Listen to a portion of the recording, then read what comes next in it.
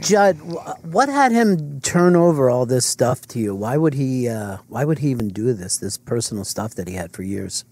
Well, it was turned over to me by his estate and his cousin Michael and his lawyer Bill Isaacson, and we went through everything in his home as part of dealing with his estate and where everything was supposed to go.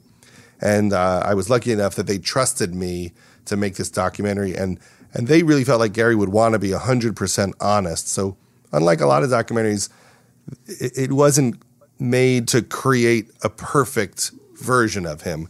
We really just tried to say what was happening and to tell the truth completely in every section of his life, because we felt like that's what Garry would have wanted. He would have wanted people to learn something from his experiences and to learn something about how to be creative. So in a way, watching this is like learning his comedy methods and how he approached his spirituality.